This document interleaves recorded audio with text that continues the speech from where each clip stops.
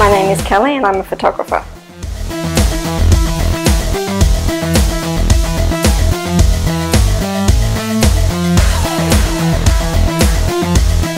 What inspires me is the world, different countries, different cultures, history of a city or a town, and just seeing things that are different to where I live.